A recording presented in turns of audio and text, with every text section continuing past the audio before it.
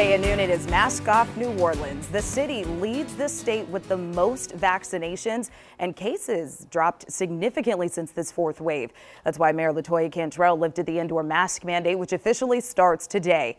It comes right before a busy weekend. We've got football and, of course, Halloween.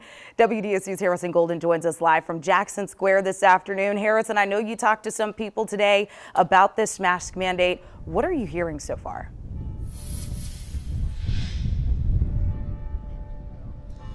Yeah, Christina, some mixed opinions. Those, of course, who say that it is about time they get rid of this mask mandate. They say a lot of tourists, a lot of locals here in the French Quarter in particular say this is one less thing they're going to have to carry around, and it does indicate, in their words, an end or close to an end to the pandemic, at least the closest that they have seen yet to some light at the end of the tunnel. But we spoke with one epidemiologist who told us moments ago, don't throw those masks away just yet. Dr. Susan Hassick is an epidemiologist at Tulane. She says there have been a few times in this pandemic when governments and certain bodies have ended certain mandates too soon, and that has led case counts to rise in the immediate future thereof.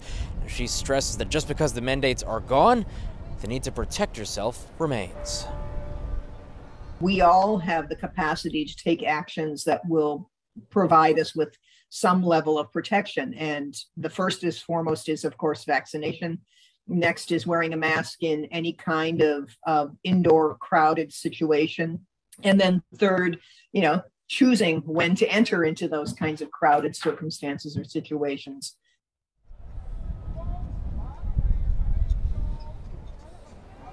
Now, again, just because there is no mandate in place doesn't mean different places can't come up with their own mask-wearing rules. Schools, public schools here in Orleans Parish still require mask wearing. Folks still need proof of vaccinations across the city to walk in, or either proof of vaccinations or a negative COVID test to walk into any sort of businesses or public venues here in New Orleans.